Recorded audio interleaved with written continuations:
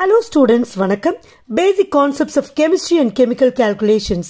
இந்த சாப்டர்ல இருந்து Redox reactions ஓட ஒரு டைப்பான competitive electron transfer reactions. இந்த டாபிக் பத்தி தான் இந்த வீடியோல நம்ம டிஸ்கஸ் பண்ண போறோம். Electron transfer reactions னு நம்ம எதை மீன் பண்றோம்னா ஆக்சிடேஷனையும் ரிடக்ஷனையும் தான். Because உங்களுக்கு இந்த ஆக்சிடேஷன் ரிடக்ஷன்னா என்ன அப்படின்னா இது புரிஞ்சிரும். ஆக்சிடேஷன் என்னது? Loss of electron.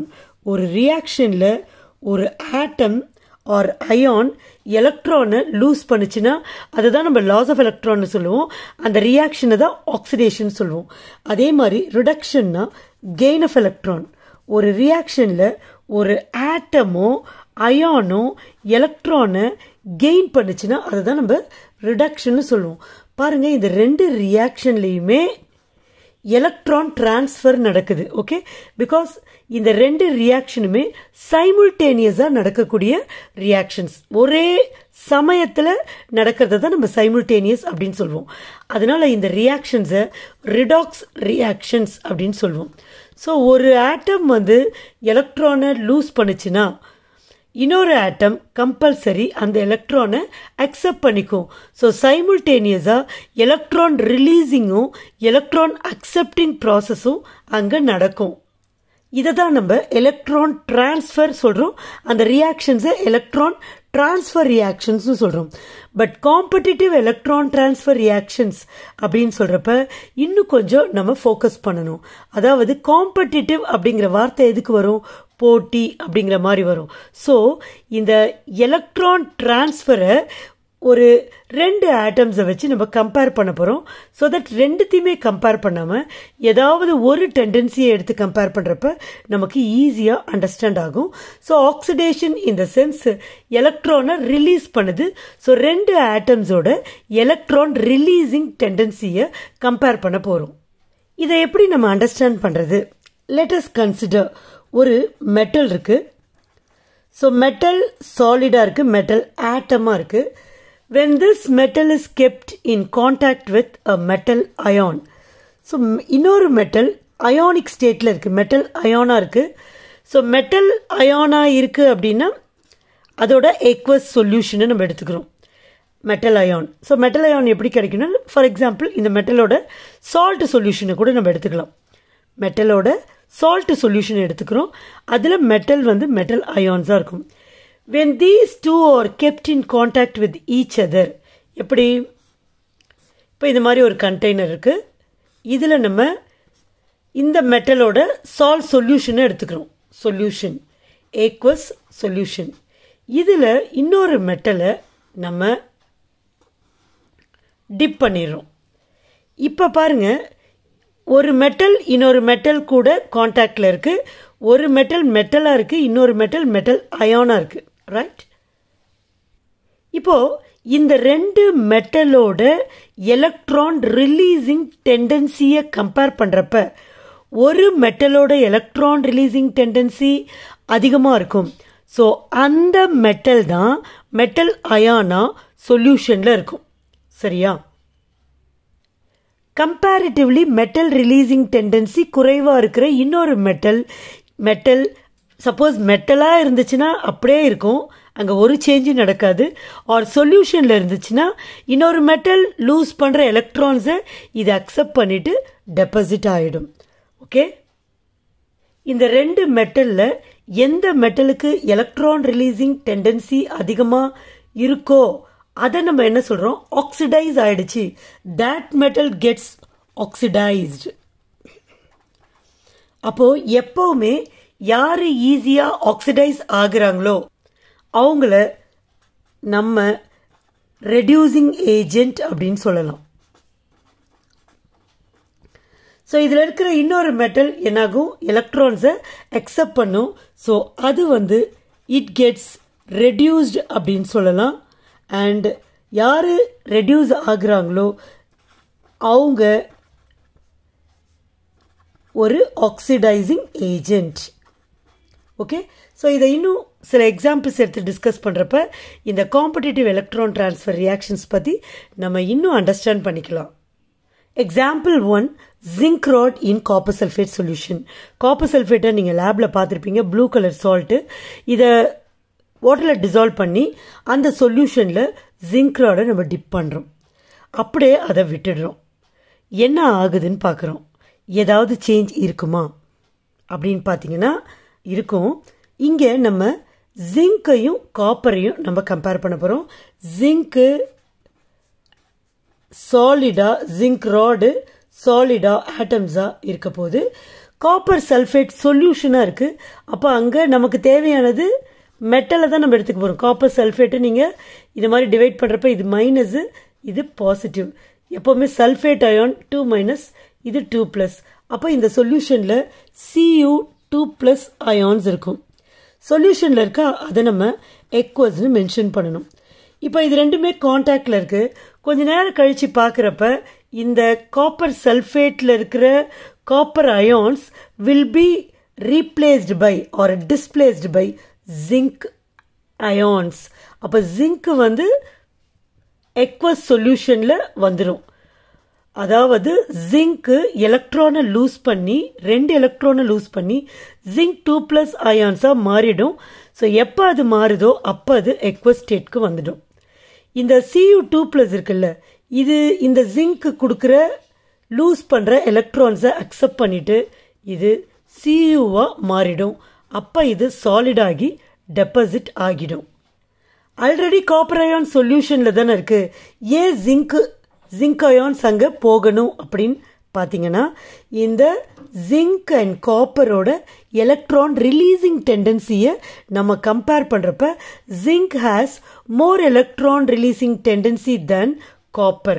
தேர்ஃபோர் அங்கே தான் காம்படிட்டிவ் எலக்ட்ரான் டிரான்ஸ்ஃபர் நடக்குது. 2 பேருக்குள்ள யார் எலக்ட்ரானை ரிலீஸ் பண்ணுறதுன்ற போட்டி நடக்குது.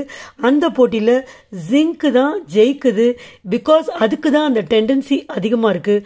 ஸோ ஒருத்தர் வந்து ரெடியூசிங் ஏஜெண்ட்டாக பிஹேவ் பண்ணுறாருன்னா, எலக்ட்ரானை லூஸ் பண்ணுறாருன்னா, ஆட்டோமேட்டிக்காக இன்னொருத்தர் கம்பல்சரி எலக்ட்ரானை அக்செப்ட் பண்ணியே ஆகணும். ஸோ Cu2+க்கு அந்த மாதிரி ஒரு கம்பல்சரி நிலைமை வந்துடுது. அதனால் அது எலக்ட்ரான்ஸ் அக்செப்ட் பண்ணிட்டு காப்பராக மாறிடுது. இப்போ இந்த கண்டெய்னரில் பாருங்கள், காப்பர் சல்ஃபேட் சொல்யூஷன் இருக்குது. அதில் ஜிங்க் ராட் டிப் பண்ணிட்டோம். இது இனிஷியல் ஸ்டேஜ். சொல்யூஷன் அப்படியே இருக்கும். நேரம் ஆக ஆக ஜிங்க் அயான்ஸ் வந்து சொல்யூஷனுக்கு வரும், காப்பர் அயான்ஸ் வந்து டெபாசிட் ஆகும். So intensity of copper ions குறையிறதுனால சொல்யூஷனோட கலரும் குறையும். ஸோ இது வந்து இன்டர்மீடியேட் ஸ்டேஜ். இன்னும் நேரம் ஆக ஆக பார்த்தீங்கன்னா கம்ப்ளீட்டாக இந்த சொல்யூஷனில் இருக்க காப்பர் அயான்ஸ் எல்லாம் டெபாசிட் ஆகிடும். ஜிங்க் அயான்ஸ் சொல்யூஷனுக்கு வந்துடும். ஸோ ஜிங்க் அயான்ஸ்க்கு வந்து கலர்லெஸ் இல்லையா? So solution becomes colourless. இந்த ராடில் பாருங்கள் காப்பர் டெபாசிட்ஸ் இருக்கும். ஸோ இது வந்து ஃபைனல் ஸ்டேஜில் நடக்கும். ரைட்? ஸோ ஆக்சுவலாக இங்கே என்ன நடக்குது? ஜிங்க் சாலிடாக இருக்குது. இது என்ன பண்ணுது? 2 எலக்ட்ரானை லூஸ் பண்ணிவிட்டு ஜிங்க் 2+ மாறுது. So this is getting oxidised to Zn2+ ions. Copper அயான்ஸாக இருக்குது சொல்யூஷனில். Cu2+ அயான்ஸ் எக்வஸ் சொல்யூஷனில் இருக்குது. அது இந்த எலக்ட்ரான்ஸை அக்செப்ட் பண்ணிவிட்டு காப்பர் ஆட்டம்ஸாக டெபாசிட் ஆகுது. Okay, so these are the 2 reactions that occurs in this system. இப்போ இது வந்து loss of electron அப்படிங்கிறப்ப இதை வந்து நம்ம என்ன சொல்கிறோம்? oxidation அப்படின்னு சொல்கிறோம். whereas இதை வந்து நம்ம reduction அப்படின்னு சொல்கிறோம். ஓகே, இப்போ இதே இடத்துல இன்னொரு விதமாக நம்ம யோசிக்கணும். அதாவது காப்பர் ராட் இன் ஜிங்க் சல்ஃபேட் சொல்யூஷன் அப்படியே ரிவர்ஸில் எடுத்துக்கிறோம். சொல்யூஷனை ஜிங்க் சல்ஃபேட் எடுத்துக்கிறோம், காப்பர் ராடை அதில் டிப் பண்ணுறோம். இப்போ நீங்கள் யோசிச்சு பாருங்கள், இப்பையும் காப்பர் ஜிங்க் 2 பேரையும் கம்பேர் பண்ணுறப்ப ஜிங்க்குக்கு தான் மோர் எலக்ட்ரான் ரிலீசிங் டெண்டன்சி இருக்குது.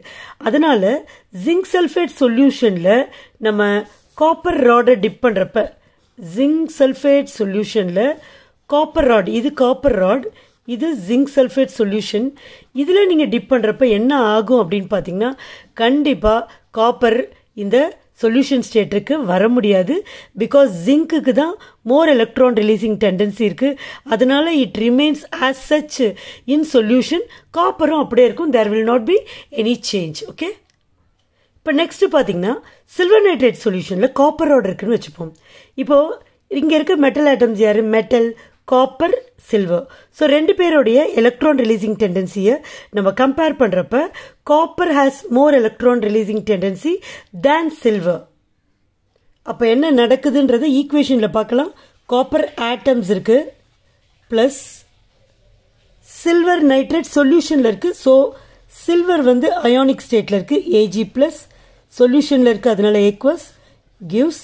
இதுக்கு எலக்ட்ரான் ரிலீசிங் டெண்டன்சி அதிகமாக இருக்கிறதுனால இது சொல்யூஷனுக்குள்ளே போயிடும். ஸோ இது லூஸ் பண்ணுற எலக்ட்ரான்ஸை சில்வர் வாங்கிட்டு இது வந்து சில்வர் ஆட்டமாக டெபாசிட் ஆகிடும். So Cu2+ ions aqueous plus AG solid. Okay, பாருங்கள், இது silver nitrate solution, copper ராடை tip பண்ணியிருக்கோம். Okay, silver nitrate solution is a colourless solution. இப்போ கொஞ்ச நேரம் ஆக ஆக என்ன ஆகும்னா இந்த காப்பர் ராட்ல இருந்து since copper has more electron releasing tendency than silver, இது என்ன பண்ணிட்டு சொல்யூஷனுக்கு 2 எலக்ட்ரானை லூஸ் பண்ணி காப்பர் 2+ அயானா மாதிரி சொல்யூஷனுக்கு வந்துடும். அப்போ காப்பர் 2+ அயான்ஸ் பார்த்தீங்கன்னா அதுக்கு வந்து ப்ளூ கலர் இருக்கும். ஸோ இந்த சொல்யூஷன் பார்த்தீங்கன்னா கிராஜுவலாக இங்கே ப்ளூ கலர் டெவலப் ஆகும். அதுக்கப்புறம் ஃபைனல் ஸ்டேஜில் பார்த்தீங்கன்னா கம்ப்ளீட்டாக காப்பர் ராடில் இருக்க அயான்ஸ்லாம் எந்த அளவுக்கு முடியுமோ அந்த அளவுக்கு சொல்யூஷன் ஸ்டேட்க்கு வந்துடும். ஸோ சொல்யூஷனில் இருக்கிற சில்வர் வந்து அந்த ராட் மேலே டெபாசிட் ஆகிடும். ஸோ நீங்கள் இந்த டயக்ராமில் பார்க்கலாம், ஃபுல்லாக இன்டென்சிட்டி ஆஃப் ப்ளூ கலர் கம்ப்ளீட்டாக இருக்கும் அண்டு சில்வர் பார்த்தீங்கன்னா டெபாசிட் ஆகிருக்கும். ஓகே, இதோட ரிவர்ஸ், அதாவது சில்வர் ராடை காப்பர் நைட்ரேட் சொல்யூஷனில் நம்ம டிப் பண்ணி வைக்கிறப்ப இந்த மாதிரி சேஞ்சஸ் இருக்குமா அப்படின்னா கண்டிப்பாக இருக்காது. பிகாஸ் ரெண்டு பேரை கம்பேர் பண்ணுறப்ப காப்பருக்கு தான் மோர் எலக்ட்ரான் ரிலீசிங் டெண்டன்சி இருக்கிறதுனால காப்பர் சல்ஃபேட் சொல்யூஷனில் காப்பர் அயான்ஸ் இருக்கும், சில்வரால் காப்பர் அயான்ஸை டிஸ்பிளேஸ் பண்ண முடியாது. நெக்ஸ்ட் எக்ஸாம்பிள் பாருங்க, மெட்டாலிக் கோபால்ட்டை நிக்கல் சல்ஃபேட் சொல்யூஷனில் நம்ம டிப் பண்ணுறோம். அப்போ பார்த்தீங்கன்னா கோபால்ட்டோட எலக்ட்ரான் ரிலீசிங் டெண்டன்சி நிக்கலை விட அதிகமாக இருக்குது, பட் கம்பேரிட்டிவ்லி மாடரேட்டாக தான் இருக்குது. ஸோ கோபால்ட் என்ன பண்ணும்? கோபால்ட் சாலிடாக இருக்குது ப்ளஸ் நிக்கல் அயான்ஸ் எக்வஸ் ஸ்டேட்டில் இருக்குது, அதாவது எக்வஸ் சொல்யூஷனில் இருக்குது. ஸோ CO2+ கோபால்ட் 2 எலக்ட்ரானை ரிலீஸ் பண்ணிட்டு CO2+ ஆகும். This will come to எக்வஸ் solution. Na2+ அதை எண்ணெயா 2 எலக்ட்ரானை அக்செப்ட் பண்ணிட்டு எண்ணெய் ஆட்டமாக டெபாசிட் ஆகிடும். ஸோ இது வந்து கோபால்ட் CO2+ என்ன ஆகுது? ஆக்சிடைஸ் ஆகுது. whereas Na2+ is getting reduced to எண்ணெய். ஒரு ஈக்லிபிரியம் ஸ்டேட்டை ரீச் பண்ண உடனே அந்த சொல்யூஷனை டெஸ்ட் பண்ணுறப்ப நிக்கல் அயான்ஸும் இருக்குது, அந்த சொல்யூஷனில் CO2+ அயான்ஸும் இருக்குது. இந்த ஃபர்ஸ்ட் கேஸில் கூட ஃபைனல் ஸ்டேஜில் நம்ம ஸ்டார்டிங்கில் வந்து காப்பர் சல்ஃபேட் எடுத்துட்டோம் இல்லையா, ஃபைனல் ஸ்டேஜில் காப்பர் அயான்ஸே இங்கே இல்லைன்னு சொன்னோம். ஸோ அதுக்கு கூட கெமிக்கல் டெஸ்ட் பண்ணி பார்க்குறப்ப, ஃபார் எக்ஸாம்பிள் ஹைட்ரஜன் சல்ஃபேட் கேஸை இதுக்குள்ளே பாஸ் பண்ணுறப்ப நம்ம வந்து என்ன எக்ஸ்பெக்ட் பண்ணோம்னா குப்ரிக் சல்ஃபேட் ப்ரிசிபிடேட் ஆகும். அண்ட் அது மட்டும் இல்லாமல் குப்ரிக் சல்ஃபைடுக்கு லோ சாலபிலிட்டி தான் இருக்குது, ஸோ டிசால்வ் ஆகாது, ஸோ அடியில் செட்டில் ஆகும் அப்படின்னு எக்ஸ்பெக்ட் பண்ணி பார்க்குறோம். பட் ஒரு கொஞ்சம் கூட குப்ரிக் சல்ஃபைடு டெபாசிட் ஆகவே இல்லை. ஸோ அதுவே ஒரு எவிடன்ஸ் தான் இங்கே காப்பர் அயான்ஸே இல்லை அப்படிங்கிறதுக்கு. ஸோ இந்த எக்ஸாம்பிள்ஸ்லேருந்து இந்த டெஸ்ட்லேருந்து நம்ம என்ன புரிஞ்சுக்கலாம்னா, there is always a competition for the release of electrons. So ஒரு டேபிளை டெவலப் பண்ணி மெட்டல்ஸையும் அதோட அயான்ஸையும் எலக்ட்ரான் ரிலீசிங் டெண்டன்சியில் நம்மளால் அரேஞ்ச் பண்ண முடியும். இப்போ நாம் பார்த்த எக்ஸாம்பிள்ஸ்லேருந்து zinc has more electron releasing tendency than copper, which in turn has more electron releasing tendency than silver அப்படிங்கிறத நம்மளால் புரிஞ்சிக்க முடியுது இல்லையா. ஸோ இதை பேஸ் பண்ணி எல்லா மெட்டல் அயான்ஸை இன்க்ளூட் பண்ணி we could make an arrangement which is called as activity series or electrochemical series. இப்போ இது பெரிய அளவில் எதுக்கு ஹெல்ப்ஃபுல்லாக இருக்கும்னா, இப்போ கேல்வானிக் செல்ஸ்னு ஒரு சர்டன் செட் ஆஃப் செல்ஸ் இருக்குது. இந்த செல்ஸ் வந்து என்னன்னு பார்த்தீங்கன்னா, they use chemical reactions as source of electrical energy. So அங்கே நம்ம வந்து டிஃப்ரெண்ட் மெட்டல்ஸை யூஸ் பண்ணி அந்த கேல்வானிக் செல்ஸ் இருக்குது. ஸோ அதில் இந்த ஆக்டிவிட்டி சீரீஸ் ஆர் எலக்ட்ரோகெமிக்கல் சீரீஸை பேஸ் பண்ணி யாரை வந்து எந்த மெட்டல்ஸை எடுக்கலாம் அப்படிங்கிறத நம்மளால் யூஸ் பண்ணிக்க முடியும். அதாவது கேல்வானிக் செல்லை டிசைன் பண்ண முடியும். Hope you understand this topic. Thank you.